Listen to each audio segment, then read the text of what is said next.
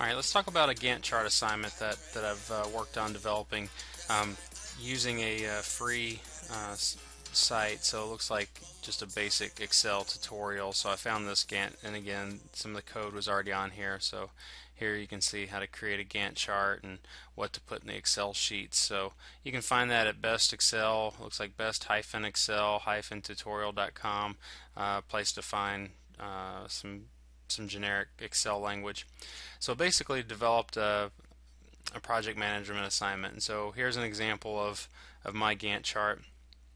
As you can see, this August 23rd through the 28th looks pretty busy with some stuff that I have coming up.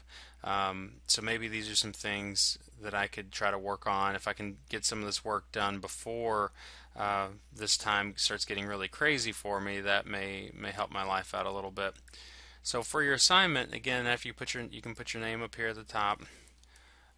So once you get your name in, maybe you want to figure out time to study for, I don't know, your biochem class or what have you. And then you're going to study from 8, maybe start on August 30th, and you're going to go all the way to August or maybe September. Maybe your exam is September the 7th, and I'm just making these up.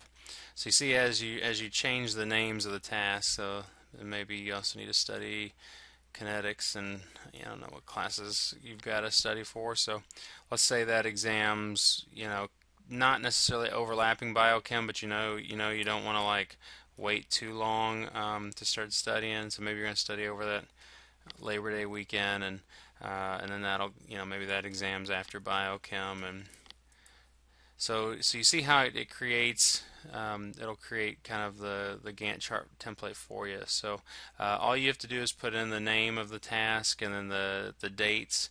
If you'd like to categorize the colors, you can do that here.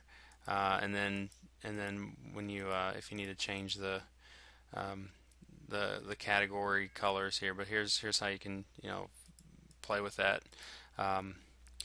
But anyway, you type in your name into the to A2, start end dates, and then just adjust your colors based on categories. So maybe these are class stuff, and maybe you'll have work, and then you'll have personal goals. So maybe maybe some of the stuff in the red is going to be stuff like I don't know, lose 5 pounds, and maybe that's going to take you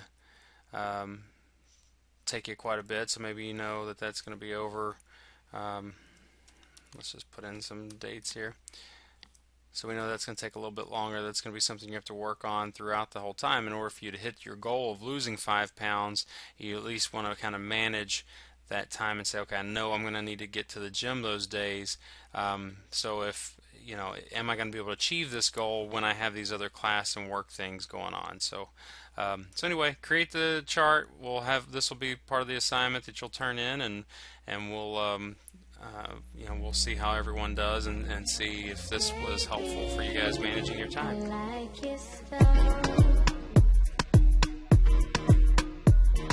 Strength and guidance, all that I'm wishing for my friends. Nobody makes it from my ends. I had to bust up the silence. You gotta